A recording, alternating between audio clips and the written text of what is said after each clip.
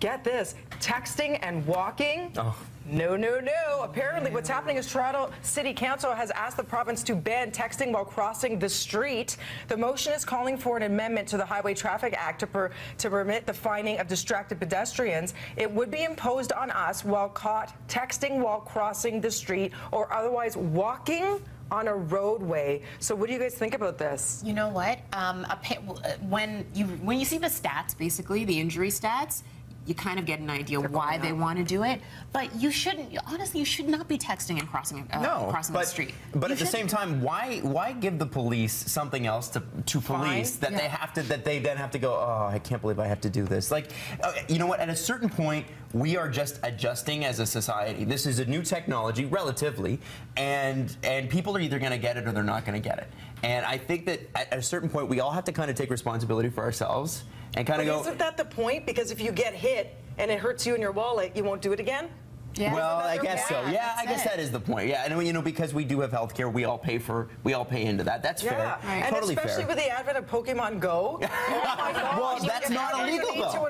What do you mean? That's not illegal. Yes. Pokemon Go. No. This is texting while walking. That's the only thing. So you could be taking pictures, you could be talking on the phone, on FaceTime. Me, sir, I'm Constable. Prove that I was texting.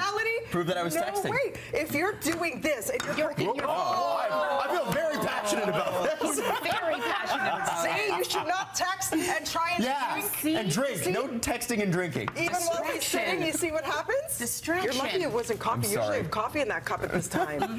But that's the thing, right? It's like you can't multitask, guys. True. This is the only way we're going to learn, I feel. I do. Yes, it's going to exhaust our police officers who have yet another mundane where people complain. Yes, but if I'm driving and I see somebody get ticketed while doing this, I'm like, ooh.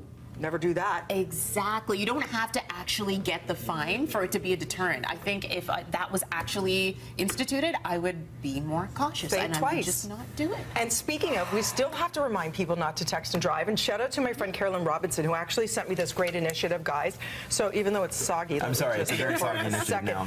There's a local campaign as part of a tribute to last summer, where Dave Lash and his father Tony were tragically killed in a collision in Muskoka. Why? Because of a senseless, distracted driver. Lives were lost. These were outstanding members of the community. So what they've done is, here's the band. It's eyesontheroad.com to get one. So they're suggesting that rather than wear these bands, which you often see for different causes, on your wrist, you put it on your wrist, and then as soon as you start driving, you put it on your phone as a symbol to not pick it up. Love that. Because you can't read it, you can't push buttons. It's there for emergency if you need to pull over and call somebody, but you can't actually use the phone, and I love that. So eyesontheroad.com.